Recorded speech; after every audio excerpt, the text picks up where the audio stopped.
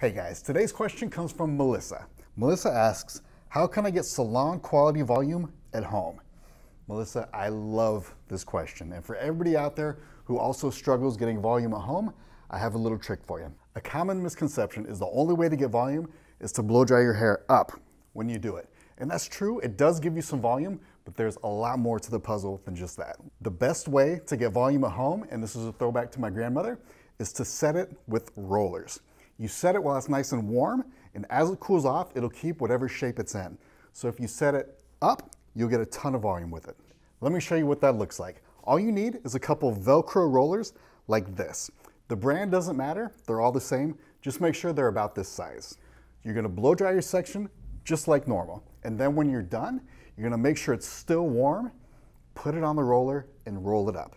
It's extremely important that it's still warm when you do this, otherwise you won't get any volume. You're gonna do this everywhere you want volume. The top of the head is the most important, so make sure you focus there, but if you have time, you can do your whole head if you really want to. After you finish putting the rollers in, you wanna give them time to cool off. So if you have some time, go watch a show on Netflix, but let's be serious, you're probably in a hurry, so 5 or 10 minutes is just fine. After it's cooled off, you're just gonna take the rollers out and lay the hair where you want it. It's that easy. Anybody can do this at home, give it a shot. Or if you don't feel like doing it yourself, you can click below, book online, and we'll do it for you.